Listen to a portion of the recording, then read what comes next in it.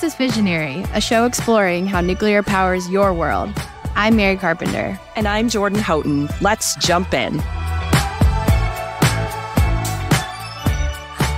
Hello, everyone. Thanks so much for joining us today for the very first episode of Fissionary. I'm Mary Carpenter, and I'm the Director of Digital and Content Strategy at the Nuclear Energy Institute. And I'm Jordan Houghton, Senior Media Relations Manager at the Nuclear Energy Institute. Mary, I am so excited to kick off this podcast with you. Me too. And we've been talking about starting a podcast for some time now. And really what we're hoping to showcase with this show is just how much our world will benefit from nuclear energy. I think that in our day-to-day job as nuclear communicators, we're seeing a need to reach a broader audience to talk about the benefits of nuclear, from energy security to climate change benefits. And this is going to be a great opportunity to offer up nuclear in an accessible, mostly non-technical way. As communicators, we're always looking for ways to make it easy for non-scientists and engineers to understand the benefits of nuclear energy. Yeah, and I think that's important to share now that Jordan and I are not nuclear engineers. We are both communicators. I grew up in my career working on Capitol Hill for a member from Georgia, where the first advanced reactor is coming online in the United States. So we have a lot of excitement around nuclear, and I was well aware of its benefits and how important it was going to be. And my background is in public relations. I've done PR and media relations for several decades in a variety of industries, not necessarily just nuclear. I've been kind of all over the place, but became passionate about nuclear several years ago while I was leading outreach and education for the National Atomic Testing Museum in Las Vegas. And working there gave me the opportunity to interact with members of the public of all ages. I'm a mom to 2 young kids myself, and climate change is something that's so important to me because we're all dealing with it now, but the next generations are going to have to deal with it in different ways than even we are. And I would love to help contribute to making it a better place for them. And since nuclear energy is our largest source of carbon-free energy, it is such a critical part of our fight against climate change. But it's also important for other reasons that we'll dive into in this season of the podcast. The guests on this podcast range from kicking off with Miss America to nuclear influencers and communicators to policy experts. So there are a lot of people that we're going to talk to that are not scientists and engineers. They're out there in the nuclear world in different capacities. I am so excited to have Grace, our Miss America from 2023, on the podcast today. She is such a cool person. She's brilliant. She's beautiful. She was so fun to talk to. I never thought that I would be talking about Miss America being a nuclear energy advocate. It's so fun. It's really wild to me. I actually did pageants when I was a kid, something that I don't talk about often because I clearly never made the Miss America level, but I loved doing it. I was a dancer, so it was a great way to kind of practice my dance skills. And if middle school Mary knew that one day she would be interviewing Miss America, she would be freaking out.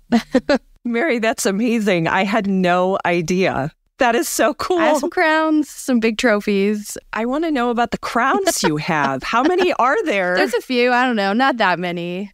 My favorite one was probably, it's literally so tall. It's like probably 2 feet tall. These crowns when you're a kid are like half your body size. I'm absolutely speechless. I'm speechless. This is probably my favorite crown. I did an Easter pageant that has a huge Easter bunny in the crown in rhinestones. My mom did pageants back when she was in high school as well, but and she had a couple crowns. They do not sound as exciting as the ones you've just described, the rhinestone Easter bunny. My mom actually did pageants too. That's how she helped pay for her college. So it's a great scholarship program as well. This is amazing.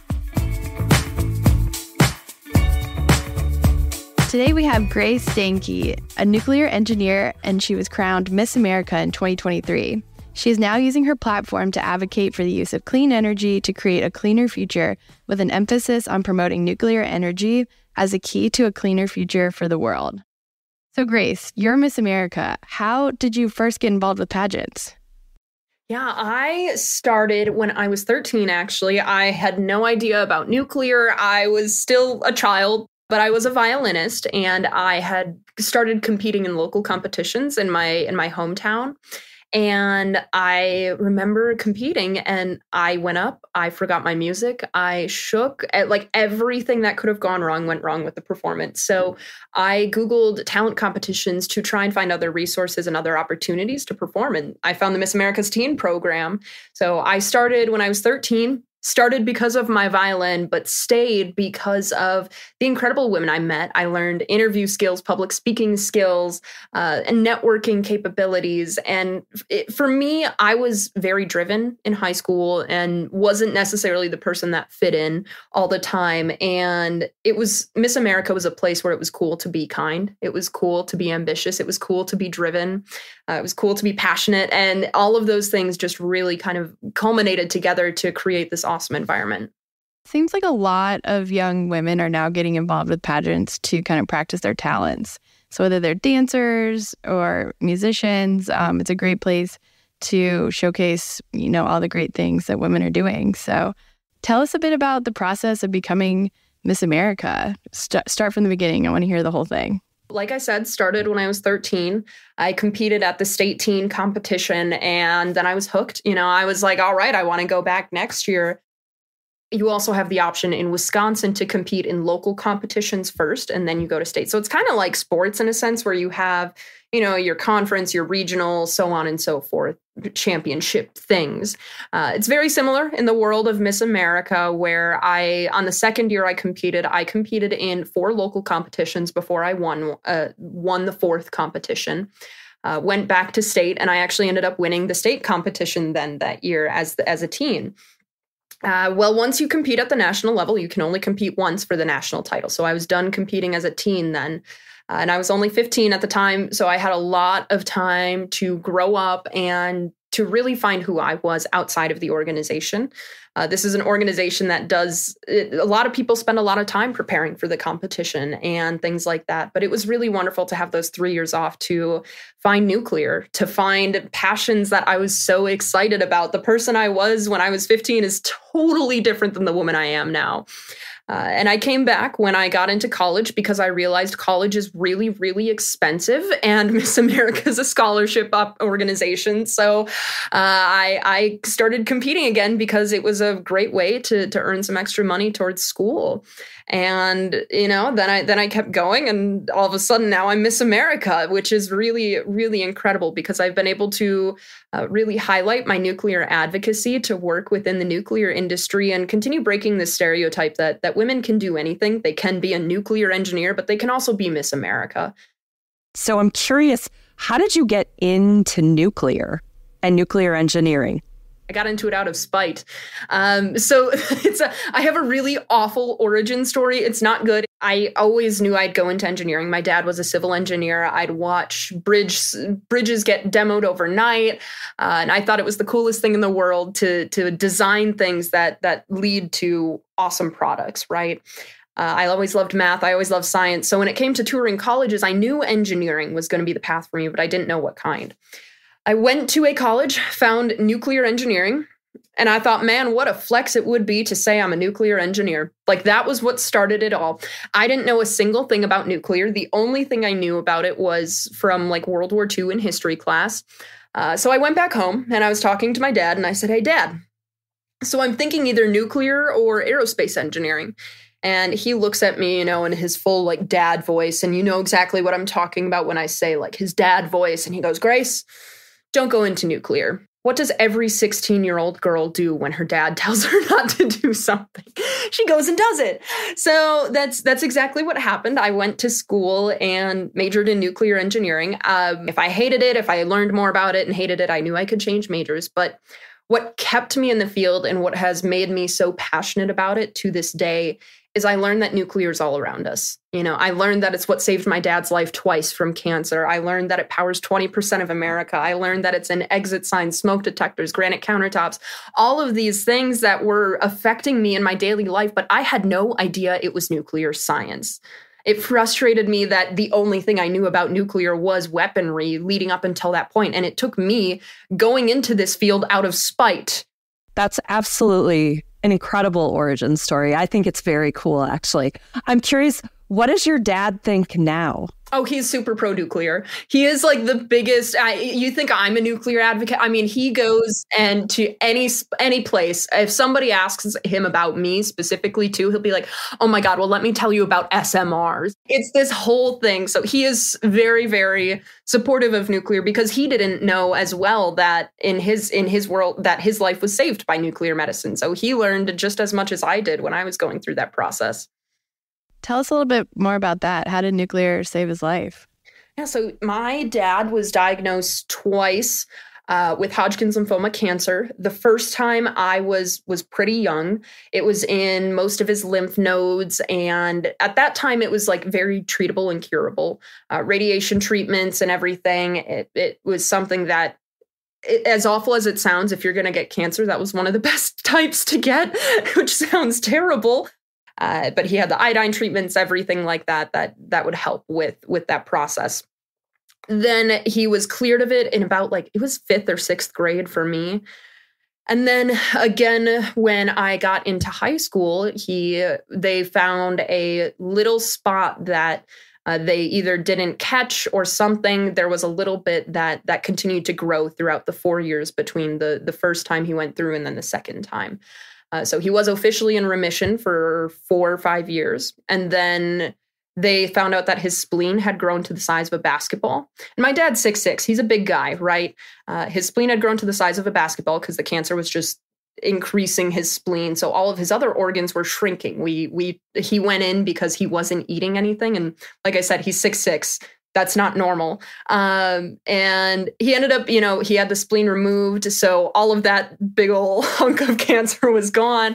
But there was still a little bit left that radiation treatments and all of the other beauty of modern medicine helped him get through that. And he's alive, happy, healthy. He just retired a little bit ago and he's doing really well. So I'm very, very thankful for him to be still in my life, to be alive. And I'm thankful for the nuclear medicine side to be a part of playing a role in that.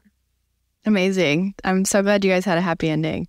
And I think that there can be a lot more happy endings if we support nuclear medicine.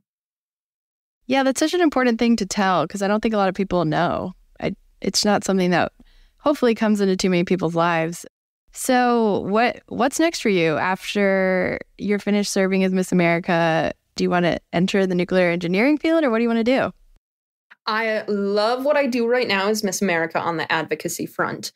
So that's going to forever be a part of my life, I think. And post Miss America, what I've been doing is look at different companies and say, hey, I want a hybrid role between engineering and advocacy, because it's important to build credibility as an engineer, but to also just understand and build engineering intuition, because there's a certain level of experience that I will never have if I just went purely advocacy and purely into policy and that sort of thing. Instead, I can spend some time working in some sort of, I'm personally on the power side of the industry. Because of my dad going through cancer, I struggle going into nuclear medicine research and things like that, just because I think it hits a little bit too close to home. So I'm sticking with the power side of things, and, I'll continue pursuing engineering, but also do some advocacy work, both on the policy front and on external relations and community outreach and things like that. What have you seen as the connection between being Miss America and your passion for nuclear energy? What doors has that opened for you? The nuclear industry, I think, learned that advocacy is something that is needed. We have so many brilliant, intelligent, incredible people working on these highly complex scientific problems, and they're solving them. We're on step 20 scientifically, but we're at this barrier where policy only lets us get to step 2. Public support only lets us get to step 3. right? And that's what we need to be focusing on, because we have all of this awesome science that is literally capable of curing cancer, but we can't use it. So it comes into this discussion of, how do we communicate? How do we advocate for something, which is a lot of what Miss America is on behalf of the nuclear industry. So it's helped the nuclear industry learn the importance of advocacy. But it's also helped Miss America realize the importance of women in STEM, advocating for women's empowerment and things like that. So as Miss America, you have this incredible opportunity to talk to different people, different audiences, younger folks, older folks, all these different people. How do you use this opportunity to share the benefits of nuclear energy with all these different audiences? One of the fatal flaws of the nuclear industry, I think, is we've somehow kind of forgotten about the human side of our industry, where we have all of these, like I said, brilliant, intelligent, awesome people. But at the end of the day, what are our hobbies? What makes us humans? What makes us who we are? We're mothers, daughters, friends. It's about captivating the multiple sides of your personalities to relate to your neighbor who knows nothing about nuclear, and to have that open conversation, to create the opportunity for open, curious dialect. That is the most important thing for the nuclear industry that we need to focus on, is embracing curiosity from people and allowing the opportunity to ask questions, because it's been a very internal facing industry for so long that we need to start facing externally now. That's so true. And say you're talking to your neighbor who knows nothing about nuclear. They're not familiar with the technology. They don't understand the benefits. How do you explain to them what nuclear energy is? A lot of it is finding ways to talk about it in their daily life. When I work with kindergartners or congressmen, sometimes the same level of intelligence. But anyway, sorry, y'all. I had to throw in a joke. I make it relatable to their daily life. When you take a bite out of a muffin, you have two parts, but you have all these crumbs that fall out, right? That's just like fission. You have something that's splitting it apart, which in this case, it's you. And then there's all these extra crumbs left behind. Well, that's all your neutrons that are going to be able to be used in a nuclear reactor. Finding ways that the modern day life can be used to describe nuclear processes, and to continue to talk about, hey, well, neighbor Jim, did you eat a banana for breakfast this morning? Great. You ingested radiation because there's a naturally occurring isotope in there. Like, it's that sort of stuff that makes people realize, oh, wait, why am I scared of this? I deal with this every day. And that's something that's a really powerful tool I've learned. You've been going around the country now and seeing new technology on the horizon. What are you seeing, or what have you seen that excites you the most? I'm excited for my generation to start taking control, I guess, if that makes sense. It's something that young people bring about a very unique perspective, where we grew up with politicians who make empty promises. We grew up with this impending doom of climate change. We grew up wanting to do better than our parents. And I am so excited to see, as the workforce continues to turn over, as people who are currently in the workforce plant those important first seeds, to watch the nuclear industry grow, to watch this political climate change in support of nuclear. We need that to be happening right now and today. I'm not saying get rid of everybody that's in the industry right now. That's not what I'm saying at all. But I'm excited for fresh perspectives and fresh approaches, with a high drive to follow through and a high drive to hold people accountable. That is the one thing I am so excited for, because we are seeing so many different types of technology. We are seeing so many different types of nuclear science come to light, whether it's SMRs, microreactors, fast breeder reactors, all of these different things that are starting to happen. We need that high drive and that level of accountability in order to make those things actually come to life and be successful. So how do we get these young people, the next generation, young women, interested in working in nuclear? Make nuclear cool again. That's all. That's what I'm trying to do right now. Nuclear isn't just a bunch of people that sit there and do math all day. That's not what our industry is. Like I said, I hammer this home, where it's talking about how it's a part of our everyday lives, how your neighbor probably is involved in nuclear some way, or just went to the doctor and got treated by some form of nuclear medicine. It's something that I think people don't know what this science does for them. And I do a lot to teach people about how nuclear science is improving their everyday lives. And that typically changes a lot of perspectives when it comes to the nuclear world overall. We need Make Nuclear Cool Again t-shirts. I would love that. I've thought about it for like after this year is done, starting a little merch line for nuclear stuff. I don't know. It'd be cool. Yeah, I'd buy it. I would buy it. So you mentioned that you are more interested in the power side, energy side. Speaking to our audience, where we have listeners who don't know anything about nuclear, talk about, in your opinion, why you think nuclear energy is so important for our future. When I first majored in this, I'm like, oh gosh, what am I going to do with my career here?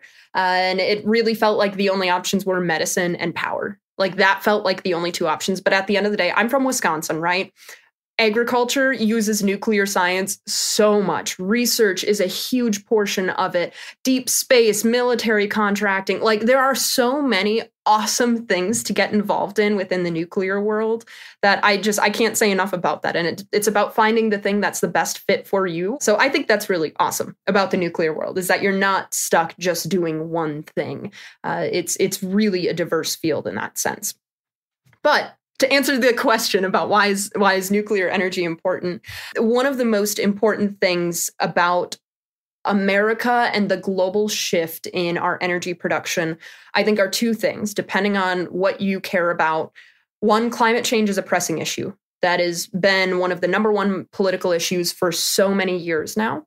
So we need a switch to zero carbon energy. Now that brings me to the second point. We need reliable energy. We are at the point where, in Texas, a couple of years ago, they lost power in the middle of winter. 200 people died because they lost heat. They lost electricity. We are a society, especially here in America. I will say this is America and other further developed countries. We're a society that relies upon electricity. I'll admit, if I didn't have lights and Google, I would not be able to survive on my own, most likely. I'm with you. The thing about nuclear energy is it's zero carbon and it's reliable. It is almost always on. It is one of the most reliable forms of electricity that we have to date. And that is just something that I don't see why we wouldn't keep building more of that. Because as we slowly start to switch over to zero carbon and clean energy, unfortunately, I'm from Wisconsin. Solar doesn't really cut it because we don't get the sun for like 6 months of the year during winter. That it's not a reliable, always available power source. And the technology required to develop that is going to take years. And why should we wait for that technology to develop when we could be building nuclear right now to provide that baseload source of power that's reliable, that's always on, that's safe, that's effective, that requires small land usage, that is just so, it's one of the best ways of producing electricity that we have today. Well, you mentioned all these different uses for it too. And you mentioned agriculture. Dive into that a little bit. Yeah. So like your seasonings that you keep in the cabinet, the reason that you don't need to refrigerate them or, why the basil plant that I have right now, picking off the leaves fresh, well, those leaves don't last. But the reason they last in the jars is because they're actually they go through some nuclear science stuff. I'll be honest, I don't know the exacts of it, but I'm pretty sure they irradiate some of those seasonings to get them to stay that long. When it comes to growing the actual plants, it's frequently used in replacement of pesticides in a way that's better than pesticides. It's got less harmful effects on the environment and helps with crop growth overall. And I would say also when it comes to the power discussion too, when you have such an effective power generator within a nuclear power plant, you use such a small amount of land to create thousands of megawatts of power. Well, now you can use more land for agriculture and for growing food rather than using it for solar panel fields. Because at the end of the day, our population is growing. That means our food demands are going to grow, our electricity demands are going to grow, and we need housing space. So land is going to become such a crucial capital as time goes on, in my opinion. And I'm hoping that nuclear is a part of helping the agriculture industry support that growing population. That's an incredible point, especially about land use and how smaller the footprint of a nuclear plant is compared with some other sources of energy. That it's really great that you tied that together. I'm curious, when you're out there talking to all the people you've had the amazing chance to speak with, are you hearing any pushback or hesitation from any of these audiences? One thing I think is unusual right now is people are, I would say, cautious. They're open to the discussion, but they're cautious and they're hesitant. Because they're like, I think, it's zero carbon, so it's got to be good, but also bombs, but also waste. They have all of these sort of stereotypes and all of these things that people are worried about. But they're open to ask the question, well, Grace, what about the waste? And that's an opportunity for me to say, hey, we know what to do with the waste scientifically. Look at France. They recycle 80% of their spent nuclear fuel. In addition to the problem of waste, your entire lifetime, the amount of waste that you would produce from your entire life being powered by nuclear energy would be the size of a soda can. Throughout the past 60 years in America, all of the nuclear waste from powering 20% of the country fits inside of a Walmart. That in and of itself goes to show, yes, waste is something that we know what to do, but at the end of the day, it is so much significantly smaller than any other form of industry. In addition to, we actually know where our waste is. Many other forms of energy production, they have no standards, no expectations for how to manage or what to do with their waste when they're done producing power and they have harmful byproducts. We're the only industry that actually takes care of it. And that says a lot about what we do and the standard of excellence that we have in the power generation industry. What other myths or disinformation are you hearing that you're working to correct? Safety is another big concern, which I think that's something the nuclear industry has been battling since it was born, right? Because when it was born, it was weaponry, and then it became power production. But at the end of the day, I like to compare the nuclear industry 60 years of global operations. There have been 3 major disasters with a very limited amount of deaths at the end of the day. Compare that to here in America, just the Deepwater Horizon oil spill, right? Just that. I would say more people died in that scenario than all of nuclear operating history. That says something about the standard that we have. We are, per percentage, the safest form of energy production. I think the only one that comes close is hydroelectric for employees to work in. It's something that is, the science is there, the technology is there. Our standard of excellence really holds everybody accountable to producing clean energy for a cleaner future. Do you feel like when you're talking to these different audiences that your explanations that you're giving them are well received? I would say yes. There's always going to be a couple of people out there in the world. And at that point, you know what? That's okay. I'll wait until they're a little bit more open to the conversation. But it's honestly, when I walk into a room, my goal isn't to change the whole entire world. It's just to make the one connection. It doesn't take convincing every single person I talk to support nuclear. It's about convincing the one person that might become the next president of the United States and getting them to support it and getting people engaged, people excited about it, people curious about it. A lot of what I do with both kids and nursing home residents and congressmen alike, spark the curiosity, get them interested enough that they're Googling it on their own after I'm done talking to them. That's what I want to do. And I find that does happen a lot. I have a lot of people send me messages on Instagram, LinkedIn, Facebook, wherever it might be after I've been at an appearance and they say, hey, I've got a follow up. I want to keep talking. And that's exciting to see. That is incredible to hear. Just that you're able to pique people's interest enough that they want to keep having a conversation.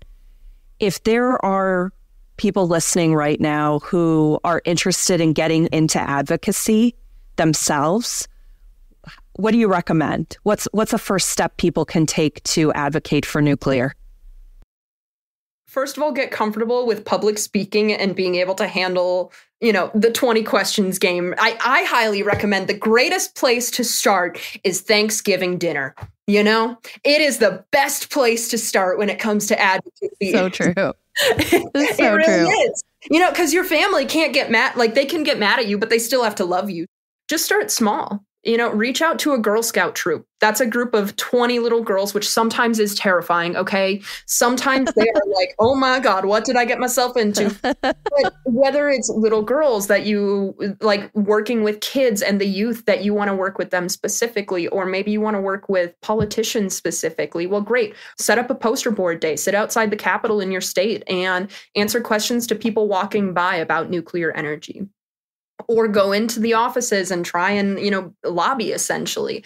There are so many different ways that once you feel like you've kind of gone through the basics of, well, what about the waste? Well, what about, non-proliferation? What about the safety of it all? What about the costs? Like once you get those 4 things pretty comfortably, like you can comfortably talk about them, you're pretty much set to talk to the general public. Like that's pretty much it.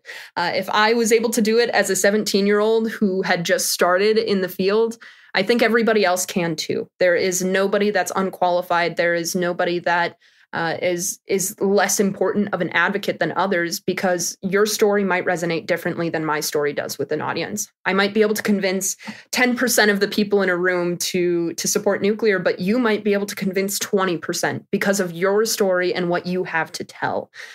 So that's a really incredible thing to keep in mind as you look into advocacy. And I'm always a resource. Send me a DM, send me a message. I'll gladly help out. So I have to ask, you mentioned competitive water skiing at the beginning. Tell me about that. How did you get started in competitive water skiing? And are you still doing it while you're Miss America? I can't do it while I'm Miss America, unfortunately, just because of college and everything and timing. It just doesn't work out as much as I would like it to. But I am still doing it when I can, right? When I'm able to go out and just water ski for fun. But got into it when I got into college. I only really started water skiing about 5 years ago. And when I went to college, I was like, oh, hey, this is fun. I enjoy it. I'm going to join this club team. And next thing you know, 2 years later, I was skiing at the Division I national competition for the University of Wisconsin-Madison. So it really has been a wild ride, but it's a good group of people that are supportive, that are loving, that are caring. Nobody's ever mad when they're on a boat too. So, it's always a good time. It's always a ton of fun. And I really have loved it and grown to thoroughly enjoy the sport. It's one of my favorite ways, especially in the summer, to just relax. Grace, you're making me feel like anything I go out and try and do today, I can do and conquer and be successful at. I mean, the thing is, I think one of my perspectives, and like, this is so weird because I'm a whopping 21 years old, right? I would not say I'm wise, but one of the best things that I've learned is I'm not going to do it if it doesn't bring me joy, right? If it doesn't bring me happiness, if I don't feel fulfilled at the end of the day, I'm not, why should I spend my time doing it? And especially when it comes to like hobbies and everything like that, that definitely applies. Obviously work, I can't like go up to my boss and be like, I don't really feel like doing it today. That doesn't fully fly. But the broad perspective of supporting the mission of nuclear, I will always enjoy. That is something that will always bring me joy in life and make me happy. So that's just like, as long as you're having fun, as long as you're living life and you're smiling, what else? That's it.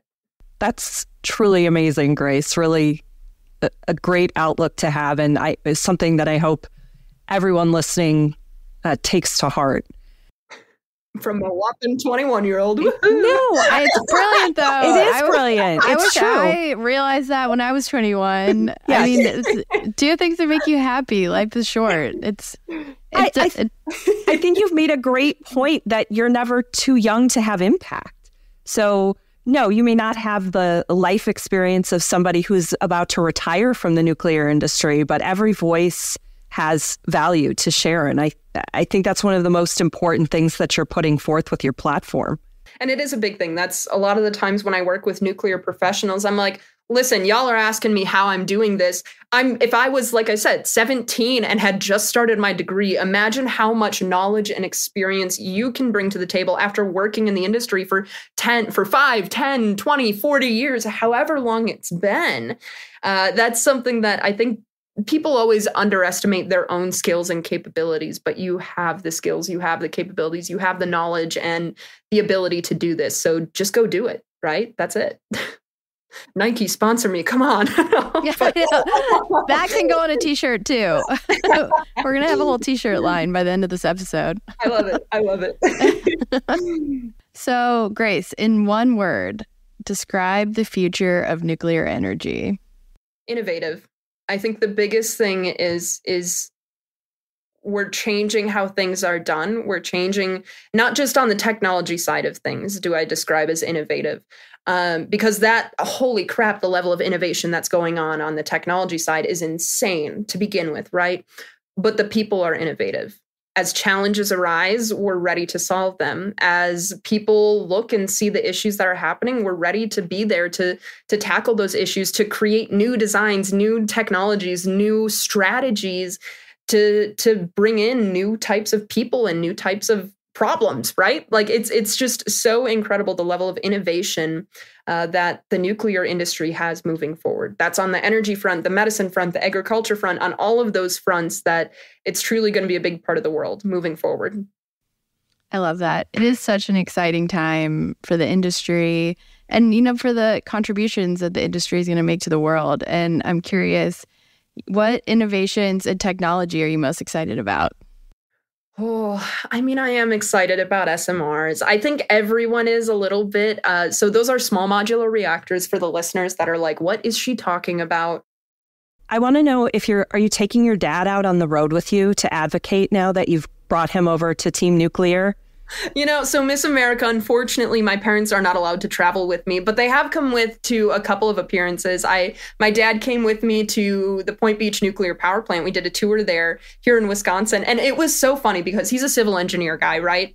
We're walking around and, we're looking at the spent fuel pool, and nuclear people like me are, looking at, okay, well, that one's shiny, so that one was just brought in. Like, looking at all of these different things, like, okay, that's probably the oldest bundle in this pool, that sort of thing. And he's just sitting there. And he looks at the tour guide. He goes, what type of concrete is this? I'm like, who is asking this question? Thanks, Dad. So it's so fun because obviously, that's his area of expertise. And he's like, for it to be, sitting here with water on it for 40 years in and of itself is like a huge, huge thing. There's no cracks. He's like, I don't understand this. So it's neat because that also speaks to the fact that a nuclear power plant is not made by nuclear engineers. It's designed and the process is there, but this is something that creates a whole team of people and requires a whole team of people. The first time I went to a nuclear power plant, my first time ever seeing one, I was like, okay, it's just like a box of a building from the outside. It can't be that cool. I'm like, it's not really going to be that exciting. Driving in, I saw the domes for the reactor heads. And I was immediately I almost started crying in the car. I was like, this is so cool. This is so awesome. So I'm sitting there alone. I genuinely pulled over and took a picture of the reactors and everything. It was the most weird experience, but I look back at that moment, and I think the most exciting thing about that is knowing that it was a team of people, of not just nuclear engineers, of mechanical, of civil, of chemists, of physicists, of communicators, of marketing people, of politicians, that made this incredible engineering design happen. And that's just the beauty of nuclear, right? If you get sick of one thing, great, you can go do something else, because we need everyone in this field. We need everyone on board, no matter what your interest is. A lot of what I do on the recruitment front is not necessarily saying, hey, you there should be a nuclear engineer. A lot of it is just, what's your passion? What brings you joy, right? Do you like talking to people? Great. You should go into communications, because we need communications people. We need external relations. Do you like politics? Great. Be a politician that supports nuclear. There's always a place for everyone, no matter your interest, no matter your passion, no matter your joy. And that's an incredible thing about the nuclear industry, is there's a place for everyone. That's so true. There's a place for everyone. And there's going to be so many new jobs as nuclear grows and all these new technologies are built. So it's a great industry for our young people to start looking at. All right. My gosh, thank you. This has been so fun. Thanks for all you are doing on behalf of the industry. Seriously. I try. It's amazing. I just have fun. Good. Thank you, Grace, for coming on the show today. What a great way to kick off the podcast. An awesome conversation. If you want to hear more from Grace, you can follow her on Instagram and Twitter at Grace Stanke. And thanks to all of you for listening. Don't forget to subscribe and leave your feedback to the podcast on whatever platform you're listening on. See you next time.